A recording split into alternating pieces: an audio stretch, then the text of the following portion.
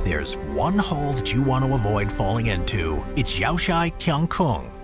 At 660 meters in depth, a tumble into it would be a certain death sentence. However, if you manage to keep your footing, the pit is actually quite beautiful. It's better known as the Heavenly Pit. It was formed by either a meteorite strike or water erosion.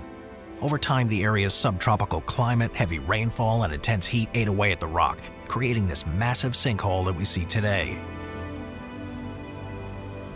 With over 1,250 plant and animal species, it is biodiverse. It's also home to rare species such as the clouded leopard and Chinese giant salamander.